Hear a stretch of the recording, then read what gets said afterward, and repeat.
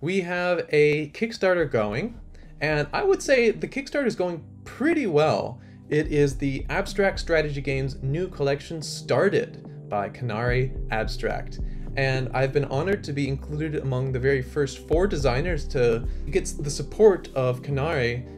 He has put a lot of effort into making these games into kind of physical products, and hopefully people out there with families and who are into board games, and it's definitely people who are into abstracts, take a look at this series. So Trike here in the upper left, Slyde in the upper right, Make Muster in the lower right, and Hexentafl in the lower left. So we have different types of games on different types of boards. Right now, our goal is around, this is in Swedish kroner, but because I'm in Sweden right now, but it's around $9,000, and we have most of the way there. Basically, almost $7,000 have been backed, and that's from 93 different backers, which honestly I'm very surprised and grateful that so many people decided to back the project. Here's the story of this Kickstarter. So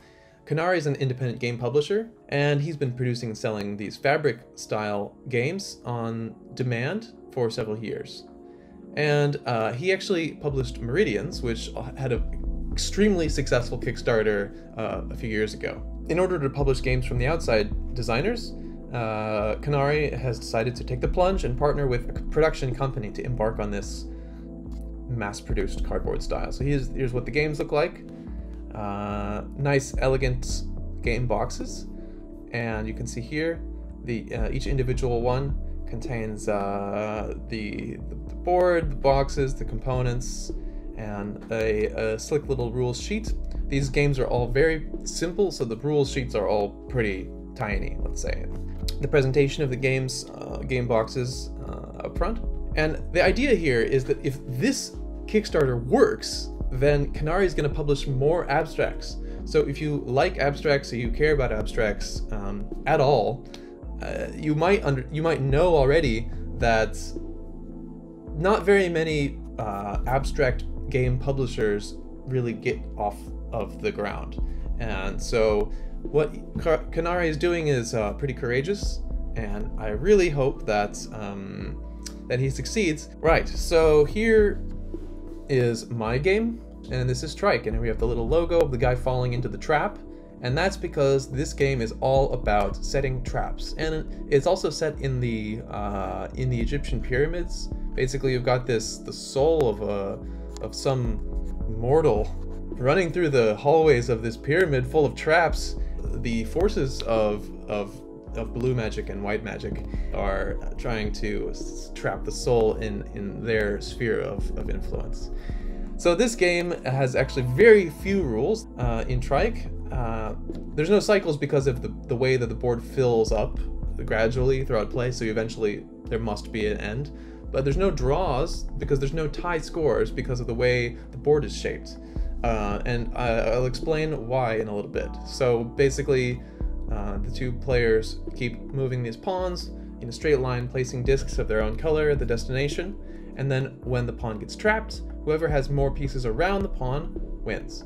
And the reason why it's drawless is because of the way the board is shaped, because depending on where you end up, there's only like a few options. So if you end up in the corner, there's 3 points available. If you end up on the side, there's 5 points available.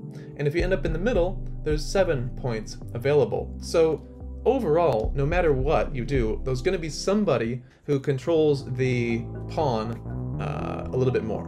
Let me just show you a quick playthrough. You'll kind of immediately grasp how it's played. So I'm going to place a piece, and right now this implementation does not include this say the pawn, and the pawn is essentially a last move indicator. How you move the pawn is you basically can move along these straight lines as long as you want without running into something in a straight line. So you can't jump onto or jump over occupied points. When you move the pawn, first you place your piece onto the square and then you move a pawn on top of that. So the computer opponent's moving kind of fast, and I'll just show you a quick way to lose the game. Here, I played here, and then he played here, and we did the scoring, and since black had 2 pieces next to the pawn. This is the pawn, this is the last move played. And I only had 1, so black wins. So let's try again, and this time I can beat the computer. Well, let's hope. Anyway, alright, he swapped. And that's the other thing, is in the beginning there's no pawn, you just place the pawn anywhere and you put your piece underneath it. And the opponent gets to choose, alright, should I play from this position or steal the first move? So this is called the pie roll. So now I'm just gonna move into that trap. I'm gonna create a trap of my own here. Okay, he stole my trap, or like kind of ruined it. That's fine, that's fine. And now they have a trap, so I'll ruin it by playing inside there. And now I'll try to create my own trap, another one. And they ignored it, so now I have a working trap, which is pretty cool. Create another one by placing here. Alright, they played inside of it. I'll create another one by playing here.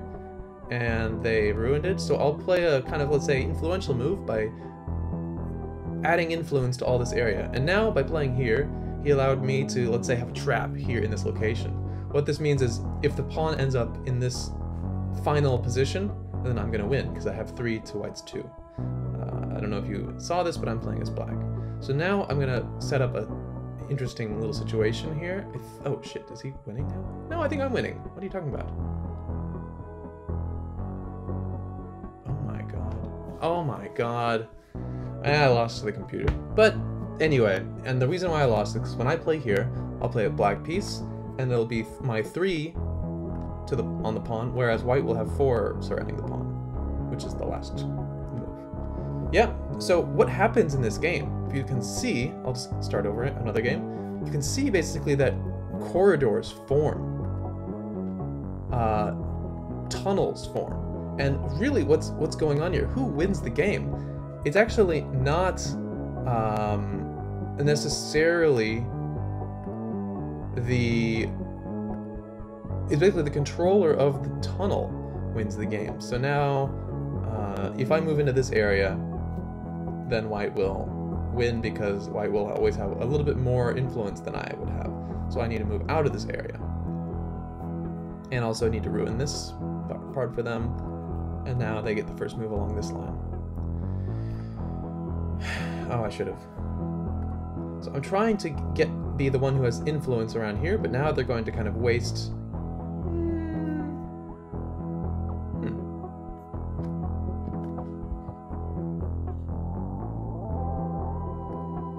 I think. All right, no, I need to waste this. I need to waste this. I need to probably waste this, yeah. And now we remove all of their options here. Yep. Okay. And I have my own little area. I'm pretty sure I could win this game. Yeah. Now I have the choice, right? I can go onto any one of these spots. If I choose this area, I have to think about it. So, looks like... So I control this one, he controls this one, but he controls this one. So I don't think I have a chance to win if I go this direction. If I go to this direction, I think I'm going to win no matter what.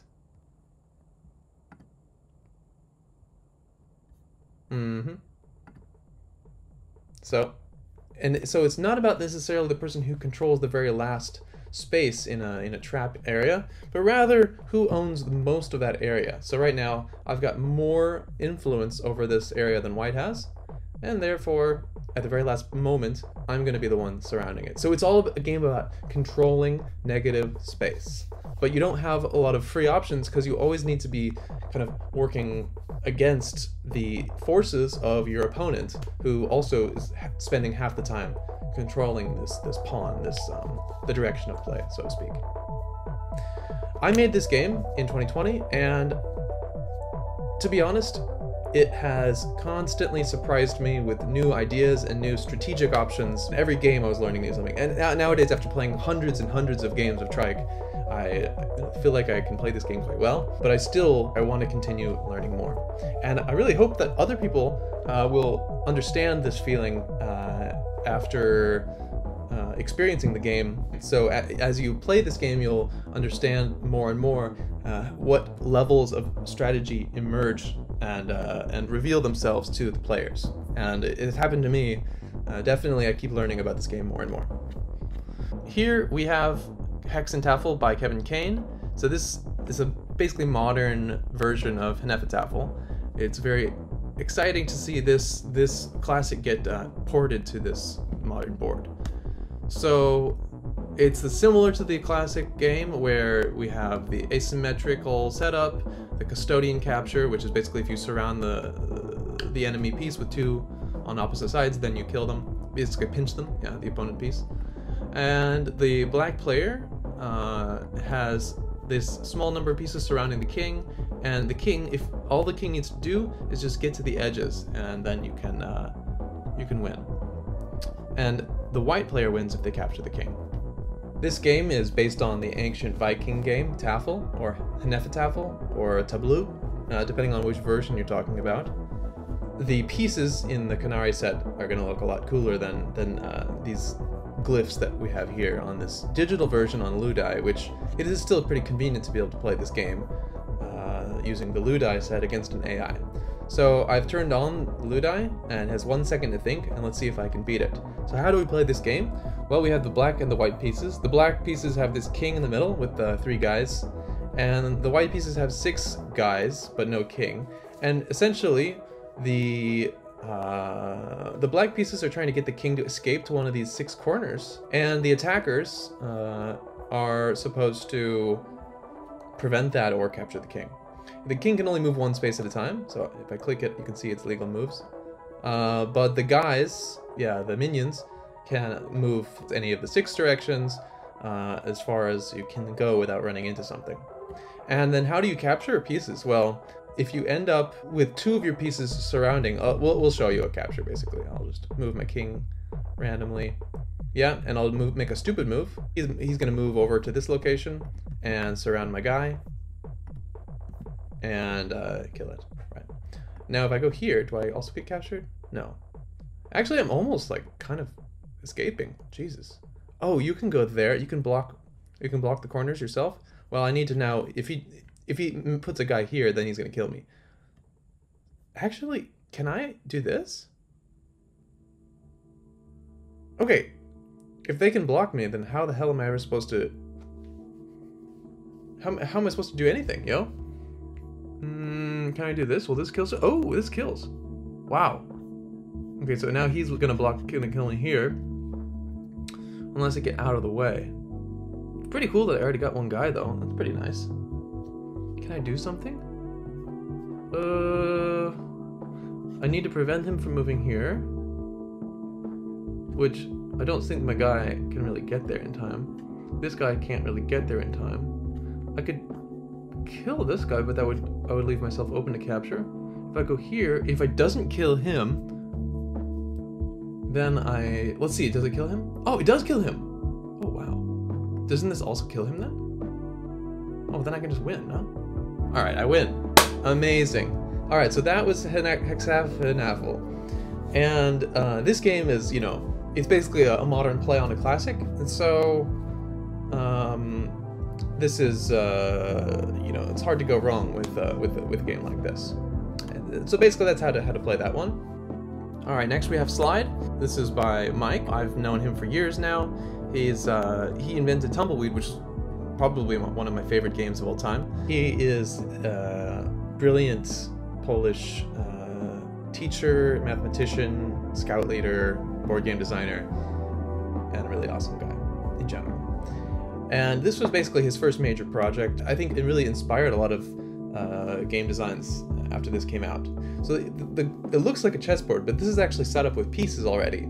And the point of this game is that you take turns swapping pieces. So I think white goes first, and I'm just gonna move this white piece over here, and then this is swapping with the black piece. And now black's gonna move, and he's swapped one of his black pieces with a white piece, and now we have these gray little things on top of them. And what this is indicators that these pieces can no longer be swapped. So now this piece can already still be swapped if I want. If your piece gets trapped, you know, in the middle of these gray things, then it's going to be very unlikely that this will swap. So this one now is kind of stuck forever because there's nothing for it to swap with. The whole point of the game is you want to create a big group on the board. The person with the biggest group actually wins. The issue is, of course, every move that you make kind of helps you, but it also helps your opponent too, or it can hurt them, depending on if you play cleverly.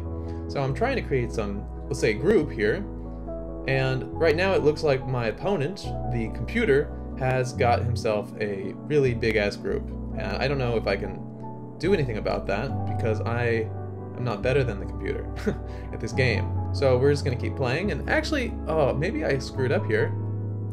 Yeah, probably I screwed up here, because it looks kind of like I might have been able to make a big group had I played a little differently. I have no idea. Yeah, this is a really tricky game, super tricky game, and in the end, when no more of the moves are left, or if I guess players agree that the game's over, right? Then black won, because black had a group of 15. I guess this probably is their group, where my biggest group was only 10. 1, 2, 3, 4, 5, 6, 7, 8, 9, 10. They had 1, 2, 3, 4, 5, 6, 7, 8, 9, 10, 11, 12, 13, 14, 15. And so yeah, and if the groups are tied, then you just look at the second biggest group and so on. So this is Slyde. Very tricky and strategic abstract board game by Hexentafl. The way that Canary has designed this particular physical implementation of the board is really cool, because instead of having black and white pieces, you have black pieces on a white background, and then just these kind of immobilization tokens that go onto the pieces after they get swapped. So I would say it's a very cool looking design, and I am looking forward to playing this in IRL, let's say. Make Muster by Dale Walton, and he is actually well known for his game Octiles, which was published many years ago. And your goal is you want to put all of your pieces together into one group, and that can be connected orthogonally or diagonally. But you can also win by splitting the board so that your opponent can no longer unify. This game won some game design contests and has been released on AI as well as Ludai, general game players. And this is what the small and the large versions. So all of these games come with two versions basically. So here, the board is empty, starts with the Navy player, and take turns adding pieces, but you shouldn't place anything adjacent to your own piece. When you're placing stones, it should be kind of on its own, like you can't place a piece next to another friendly piece. So here's the dots are these like list of the legal moves, and I can place a stone, but not next to my own piece. So place some stones, and then once you're no longer able to add something, then you can start moving pieces, and you want to move them so that all your pieces are connected, and then you can win the game that way. So you're trying to bring all your pieces together into one big group. And the thing is, as you start moving pieces closer together, you also free up some more space for you to, add more pieces on the board. So it's really a matter of trying to, I guess, lose space in a weird way. So now, okay, because you want to bring pieces together, you also don't want to have to add more pieces on there. So let's see, because if I move this guy, then I'll have to place another piece. And I don't really want to do that, because what I'd really like to do is just win by, oh, but now, shit, right? Now I have to add more pieces on the board, right? I don't want to do that. And now, are these all connected now? I feel like if I go here, maybe I'll win? Yeah, I won. The reason is because all of my pieces are now connected into one big group. Alternatively, if you kind of permanently separate two pieces from the opponent camp, you can also win the game that way. Very tricky strategic game where you're trying to kind of deprive yourself of space so that you can connect your pieces together. So this is the Kickstarter. Canary has got a lot of different games that he's been publishing, and I really hope that he can turn this into something that is also worth it for him, because right now it seems like a very good service to the abstract games community. So here we have the Kickstarter. That's everything, and good luck to us, basically. Please check it out. Links in the description, and please consider backing the project, or please consider just sharing the project so that we get a little bit enough more exposure to make it past this final hump. Thanks a lot for watching, and enjoy playing abstract strategy games.